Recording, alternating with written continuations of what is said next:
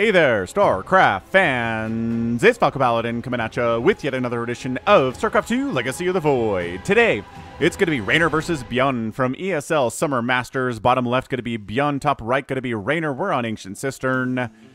Alright, ByuN, are we going to start it off with a 3 racks opening? No, I don't feel like he is, based on where he's walling here. But maybe it's going to be a 3 Reaper opening with like 2 racks or something. Because he likes to do that lately. Alright, man. So Reynor knows that. So he's going to search for proxies with Carry the Overlord here and the other Overlord that is unnamed. And I think he's going to be ready for it, right? Right. So getting that gas.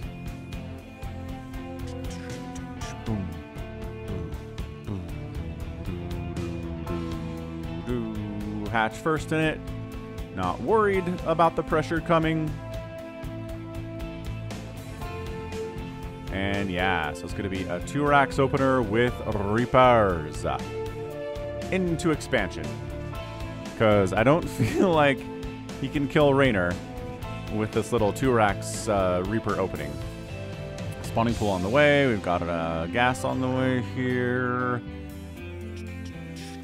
Hard wall, as usual, from ByuN.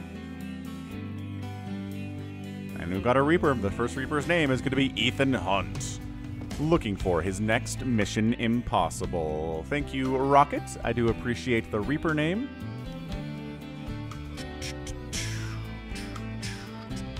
I am going to go to the new Mission Impossible once it releases here. Mission Impossible movies are good, right? None of them are super duper duper excellent, but they cross the threshold of good. Except for maybe the one, maybe Mission Impossible 2? With the weird motorcycle battle with doves all over the place. What is that director? This has been bugging me. Mission Impossible 2. Reaper shows up. We're going to do a dance. We're going to do a Reaper Ling Queen dance. Oh, it's John Woo. That's right. John Woo's the guy that loves the doves. He's like this big stylistic action director, big in the 90s. And then I think he's kind of just fallen off the board here. So, I don't know. Cool guy. Pretty successful career, I would say. But yeah, this Reaper stuff, it's just a dance. I mean, there's just nothing else. Nothing else to say about it here. There's no way Reynor's going to take game-ending levels of damage at all whatsoever. Right? The queens are fine. A couple lings are going to die, but that's totally doable. Totally not a problem. And yeah, keeping the Reapers alive like ByuN is doing, an elite Terran player can do this. No problem.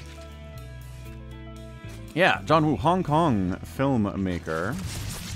Known for Face Off in 97. Hard Boiled in 92. I think he did a couple Jet Li movies as well, if I remember correctly. I think The Killer is a Jet Li movie. I could be wrong about that. Hard Target with Jean-Claude Van Damme. Broken Arrow in 96 with John Travolta and Christian Slater. Look at me just talking about John Woo movies while ByuN's having some absolutely okay. Alright, that was insane. Remember when I was like, we're not going to get game-ending damage here. 12 lings and a drone killed. Nothing has died from ByuN. That is disgusting. I mean, again, it doesn't mean that ByuN's going to win the game, but it definitely puts him ahead. Ah, Creep Tumor's getting all snippety sniped there, too. These are speed link. Okay, one of the Reapers died. 2 of the Reapers died. All right, so the Reapers are dead now. But it did force Reynor to make more lings than he wanted to. He lost 15 lings, and then he had to make more to replace them. He's got 7 of them. He didn't want to make that many lings in the early stages of a TVZ. Blah, so now he has to use the lings to try to do stuff, but it's a hard wall, and there's Marines behind it, and it's just like... ByuN's got a 2nd base rolling. Reynor's 3rd base is delayed. Yeah! Combat shields coming in. ByuN, he is ahead. Although Terrans these days are having a pretty good time against Zergs. Tell you what. And against Protoss, too, but... yeah, Terrans have a lot of good success in Premier tournaments. Like the GSLs, like the ESL Premier tournaments, like Katowice 6 months ago. Not all the time, right? Not going to tell you that they've won everything, but Terran feeling pretty good with this current patch, and I've yet to see somebody really articulate what it is. Like, Ghosts got nerfed. I mean, it's not that Ghosts are still incredible or they got buffed or anything. They technically got nerfed. So I don't understand it. Maybe they're just getting that much better with their mid-game timings that Zerg players can really struggle to deal with. Even if they shut it down, they can take that damage. That the Terran can just roll and ride on into the future, into that mid to late game, right? Yeah. Tastalope has been programmed to run away from enemy units, or from army units. Yeah, Queen down. This is very classic ByuN stuff here. Yeah, Lings, no. Queen down, Queen down. Oh boy. Drones getting killed here. This is bad news bears for Reynor. The Banelings are slow. Ooh, okay, got a double. All right, there we go. Couple connections. Woof, that Marine army got wiped out. But 8 more drones died, and 4 queens have died. Reynor cannot be happy about this opening. Not even close. He didn't lose his 3rd base, which might have been game ending. But as it stands, man, where's the centrifugal hooks? He needs speed for Banelings. He's got a lair. He's going for Overlord speed, which is cool. There it is. Centrifugal hooks is getting started. Everybody always forgets you get extra 5 HP with the centrifugal hooks upgrade. It's not just a speed upgrade. It makes them be a tiny bit tankier, but I don't know, it doesn't really matter. Like, do you have to take an extra couple hits from the 10 Marines firing at you before you die when you have centrifugal hooks? No. Not how it works. Reynor's creep spread is fantastic. There you go. Looking good. Getting a 4th base here, too. 3rd base built inside the main end. Gonna land down here with this Link scouting it for ByuN. Aight. Ooh, Dropper Lord. Baneling, Dropper Lord play. He's going to wait for Baneling speed before he goes in. Oh, that Ling. Distract the Marines. Good job.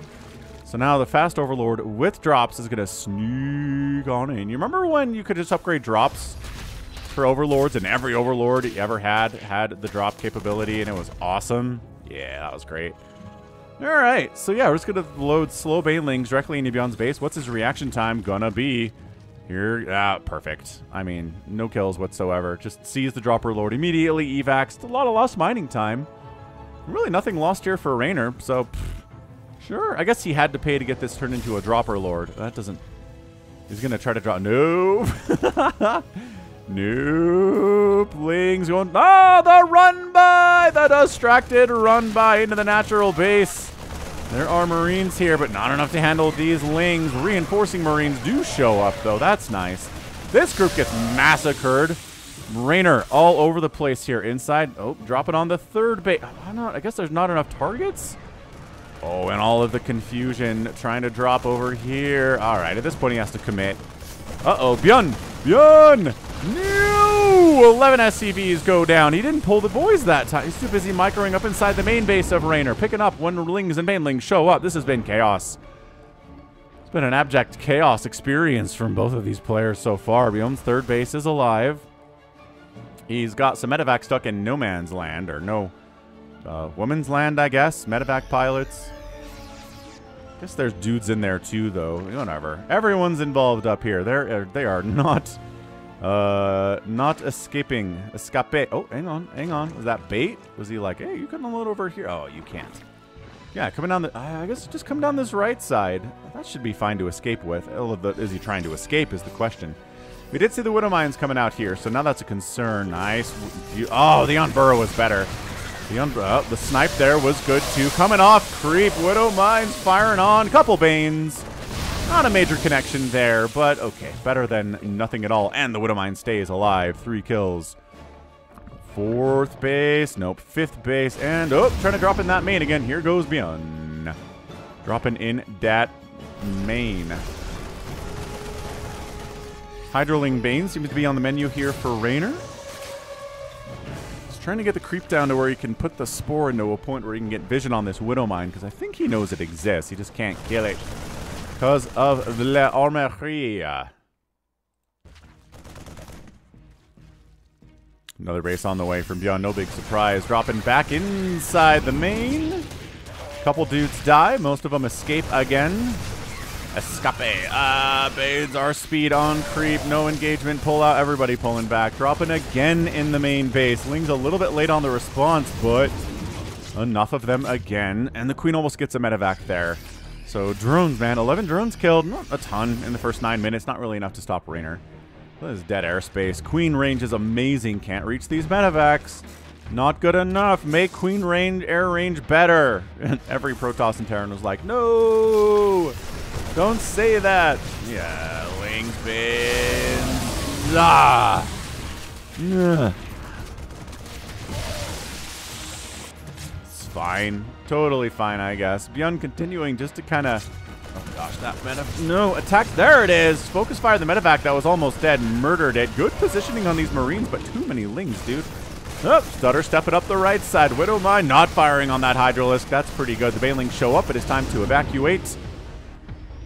I think that's another word that came from French. Why is French on my mind so much right now? Oh, medevac down. Spores mean the medevac is dead. Not much can unload there. Oh, unloaded into Banelings there. Widowmine ends up getting 1 kill. Oh, that Widowmine gets 9 total kills. Drop up here at the third base, focusing. Nope. No, Baneling connections cannot take down the hatch, but I think a future attack is going to be successful there. This has been a crazy match. I mean, these two players, absolutely, positively. That's what we're talking about here. Multiple attacks all over the place. Drops happening everywhere. ByuN is just an absolute master. I'll actually post this on the Brood War channel just to show the Brood War fans that StarCraft 2 is not all about giant balls of A move, which they all seem to think, and they're very wrong about that. Oh, a couple of Baneling hits there. Nothing too nuts, unfortunately. What do we got over this way? Coming in, Queen down. My God. Oh, focus the hatch. Why are you not focusing the hatch? He remembers the hatch. There we go. Got it. Fourth base down. ByuN has been pressuring Reynor so hard in this game. It is not even fun for any Zerg player to watch this. They're just like, ugh, my heart.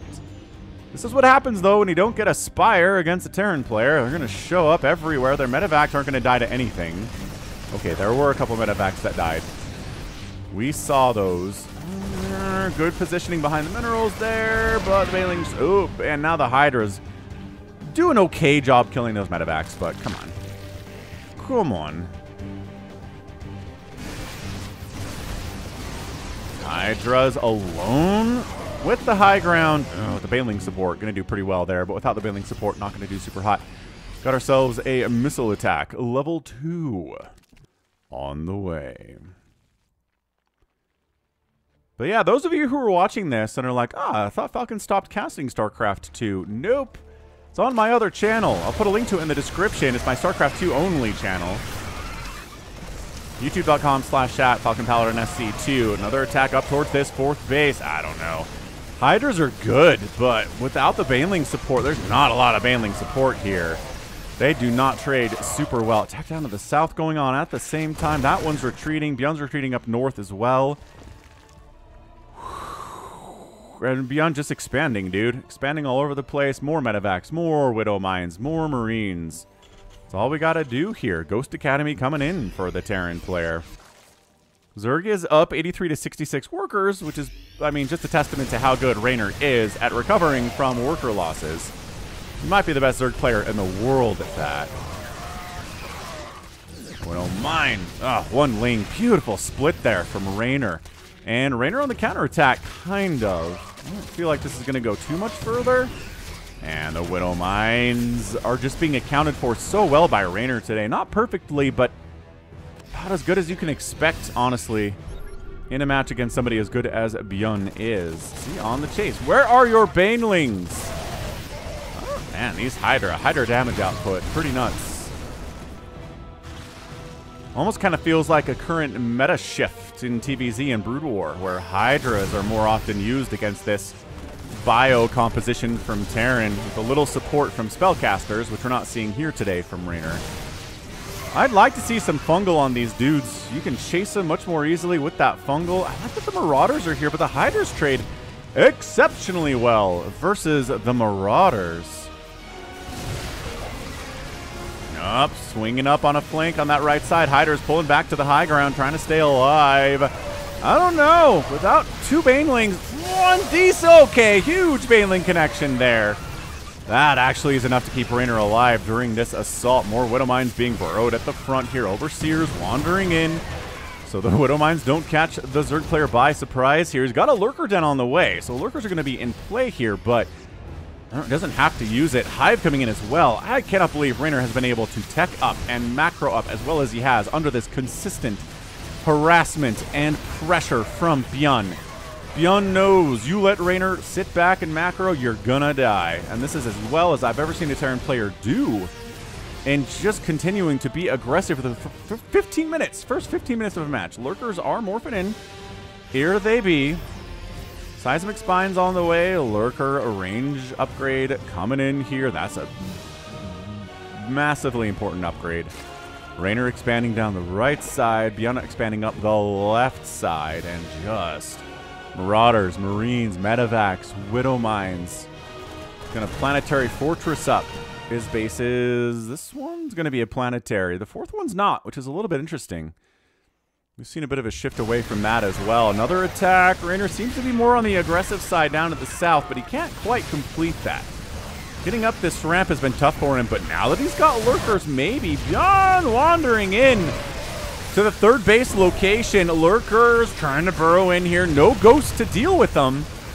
Just Marines and Marauders. Ghosts are getting target fire. Ghosts are down. Base is going to die. Reynor's got to pull back to try to save what he can here. 10 more drones get killed. Hatchery. Focus the hatch. Get the hatch. Got the hatch. Oh, man. ByuN's up 180 to 150 supply. Trickling in. Okay. Overstim units. Bidlings. ByuN is playing out of his mind right now. Every queen that dies, every drone that dies. Oh, he's going to focus the hatch again. I always say, if you can kill 10 hatcheries in a TVZ as a Terran, you're going to be okay. He's got 3 of them. 3 is not 10, but he's really crippled this economy a lot. Income has been favoring Reynor over the last 10 minutes, but creeping back down into ByuN's side of it with the quick death of these 2 bases. It's understandable. And the number of drones that have died as well. Okay, that group just kind of gets lost, didn't they? 35 drones have died. ByuN down to the south. I don't know if Reynor has it in him to come back after losing yet another hatchery in quick succession. Yes, you can rebuild drones quickly if you're Reynor, but rebuilding hatcheries is just... You can only build them as fast as they build, you know? I guess that's true for drones as well. Whoa, that was a split attempt. 9 kills on that Widow Mine. Reynor trying to buy time by using Lurkers to zone ByuN out down this right side. Lings check to see ByuN doesn't have this base. He does. Income favoring ByuN pretty heavily now. Just, more than about 1,000 resources per minute more pouring into the coffers of ByuN. And Reynor struggling, rebuilding, not rebuilding. There's a Widow Mine preventing that anyway on that right side base. Good job scouting out Widow Mines. Ghosts. I haven't seen any snipes here today. Oh, good surround. Good surround. Checking to make sure, do we have Adrenal? Oh, no. Oh, flank attack. Surprise attack from the top side. Reynor evacuating, running. Good split there. He doesn't have Adrenal Glands. No, I know you don't have a ton of Lings. Oh, gosh. Widow Mine's just doing so much damage. It's double the army supply right now for ByuN. Reynor trying to overexpand to make up for it. No. That base gets canceled. That counts as a dead base. This base is in a lot of trouble. Dude, Adrenal, though.